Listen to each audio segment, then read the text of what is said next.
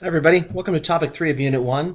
We're talking today about the political dimensions of sporting organizations. You may notice from the syllabus or from the general overview of Unit 1 that we're also going to have a lecture on the sporting dimension of political organizations so we can see sort of the two sides of the equation and who plays into these sports and politics sorts of things. Today we're looking at really the sporting organizations themselves. We looked in the first two topics of Unit 1 about how countries recognize each other and how the sports might play into that with different sub-states or aspirant states or micronations and the like. Today we're going to look at how they interact within the sporting organizations themselves. And to accomplish part of that, I would like to introduce you to a concept, maybe it's introducing, maybe you already know, about non-governmental organizations. So we'll talk about NGOs today and IGOs in a couple of lectures here in Unit 5. These are entities, NGOs are entities to which governments do not formally belong. This does not stop them from having partnerships with these organizations. For example, you will be familiar with the International Committee of the Red Cross, the American Red Cross, and perhaps even local or regional organizations like the American Red Cross of Greater Idaho. Governments often partner with them either to set up sort of informal channels of aid money. So the United States government say in the week of Hurricane Katrina may suggest to Americans that they donate to the American Red Cross or to the ICRC, but they're not formally there. Like if you go to the American Red Cross offices, you'll find Americans working there, but you won't find the American government working there. You won't find a government agent making decisions, channeling funds, etc., formally making decisions on behalf of the organization. There are tons of these, many, many thousands of these around the world. So an NGO can be dedicated to anything, can be any size at the local, regional, state, national, international level, doesn't matter. They just have to have a focus and be basically nonprofit and dedicated to helping achieve a cause that they lay out. The bottom four here are all organizations that were recognized here at the Martin Institute at the University of Idaho for their distinctive work here from the Northwest for people internationally. So the International Rescue Committee in Boise helps resettle refugees from abroad into Idaho.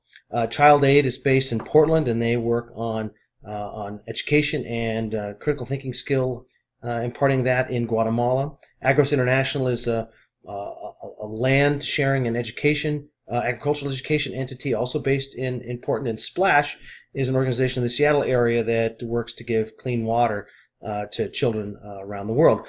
But again, these can be local, so you can have something very locally, like the different Rotary clubs, Kiwanis clubs, etc., that are in different communities. You can have environmentally focused things like Greenpeace or the Sierra Club. You can have hunting groups that are looking to promote hunting and fishing. Anything is an NGO that's not officially governmentally organized or represented. It can be a little confusing, again, though, because in sporting organizations, the key is that the organizations are in a country and not the organizations. The organization in a country and not the government. They belong to them. Now that gets a little confusing when you start talking about sports, because sports and politics are linked. Whether they're supposed to be or not, they are linked. So here you have pictures, one of President George W. Bush meeting, not just meeting with, but marching with and sitting with the U.S. Winter Olympic team in 2002 at the Salt Lake City Olympics. And on the right you have President Bill Clinton at the 1996 Atlanta Olympics welcoming the U.S. Gymnastics team. So they're sort of floating around the edges, but the government does not belong to them. It doesn't mean they have nothing to do with them. Ideally, they'll be completely separate, but sometimes they're not. We'll look at some of those examples later. How does this play in with sports? Well, with NGOs, sporting NGOs, so we differentiate a general NGO from a sporting NGO. These are basically organizations that are dedicated to the promotion of sport. So first we're looking at sport-specific NGOs. In the one of the readings you had in the last unit, they were talking about Olympic eligibility, and they use that phrase IF for International Federation. So a federation, a sporting federation, is what they were talking about. They're a type of NGO, just sports-specific, just like you have youth-specific NGOs like the Boy Scouts of America, the Girl Scouts of America. So in this case, the sporting NGOs listed here are, besides the IOC, International Olympic Committee, you've got basketball in the upper left, soccer in the upper right, track and field or athletics, rugby, swimming, and cricket. These are pretty big. And so what you'll see me use a lot in this class is the phrase sporting bingo. And bingo would just be a big international NGO that's tied to sports, a sporting bingo. So that's what I'm talking about here. And these are theoretically apolitical organizations, meaning they don't have anything to do with politics. Now, that doesn't mean they don't have organizational politics. Right here at the University of Idaho, there's always something going on where there's an institutional politics where you're trying to position your department, your college, your students, your employees better around campus, and that doesn't stop us. We're not allowed to engage in political activity, meaning we're not supposed to go out and campaign for anybody on our on university time, etc.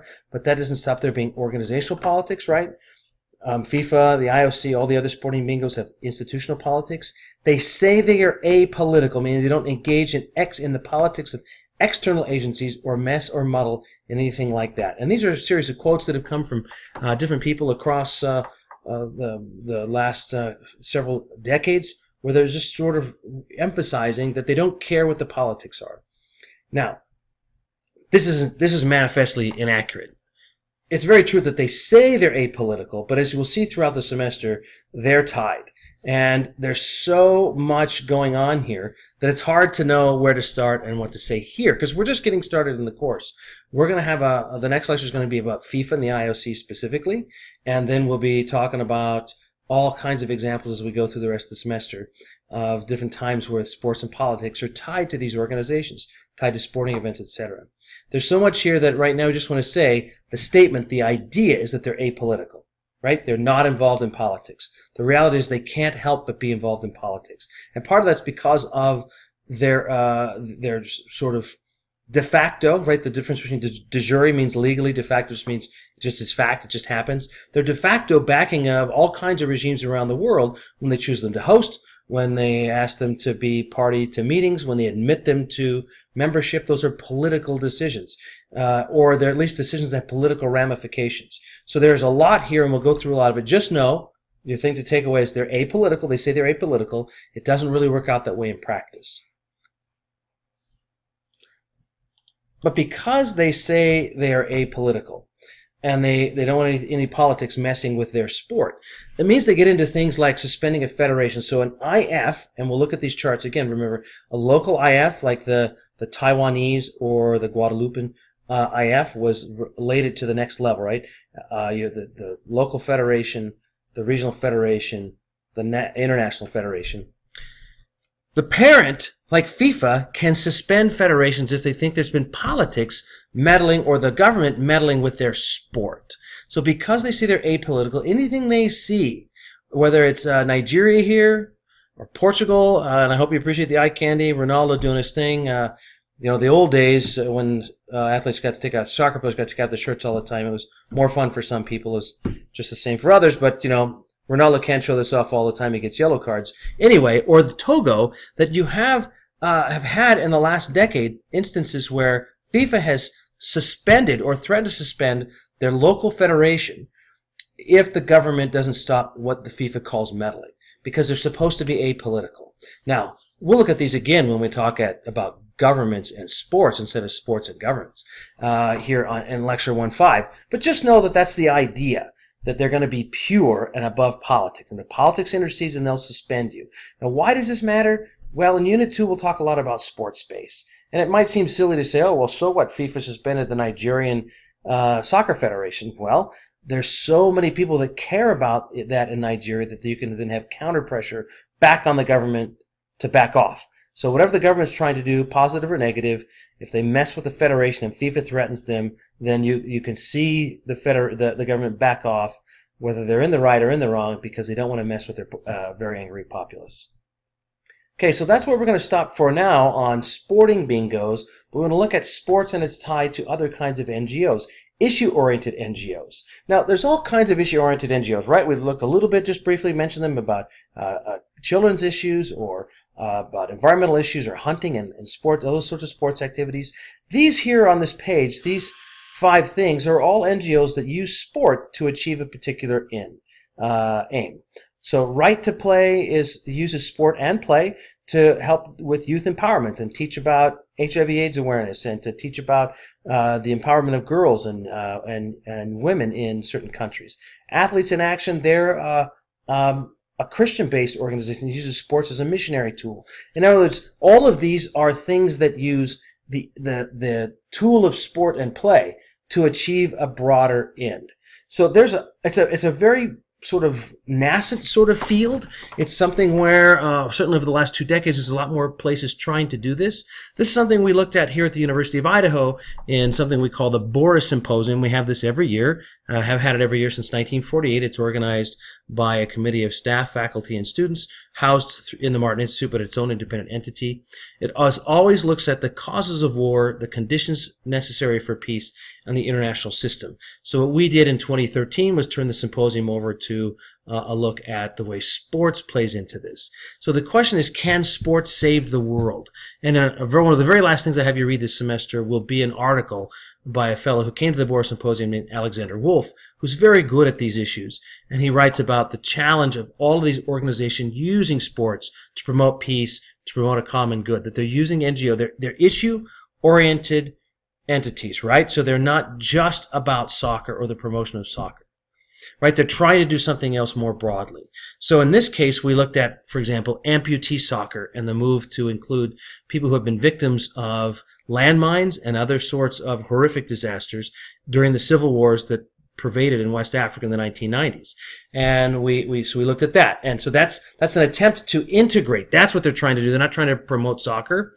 They're trying to integrate people who had been injured, and they're trying to heal the wounds, broadly speaking, in the society that come from the Civil War. And they're using soccer as the tool to do it. Fields of Growth International is one that uses lacrosse to promote empowerment and development. And, of course, Right to Play, Johan Olof Koss, he's the founder. He's a Norwegian speed skater. He founded Right to Play in the mid-1990s, and they're using generally play and sport to accomplish those other aims I had you look at. So this is the question, can sports save the world? So on the one hand, you have sporting organizations which are very clearly engaged in political activity, who say they're apolitical. Their focus is solely on their sport with perhaps some other aims besides.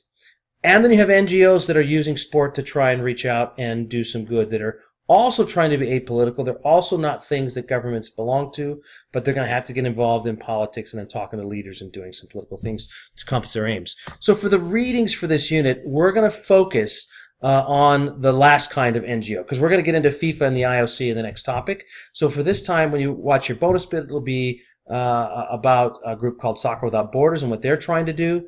They were here as part of the Boris Symposium, and you'll read an article about Johan Olof Koss at sort of the beginning of his political awakening about the power of what sports can accomplish. So here you have then a variety of NGOs, right? These are all NGOs, sporting NGOs, the bingos, the big international NGO ones, those would be like FIFA and the IAAF and the like.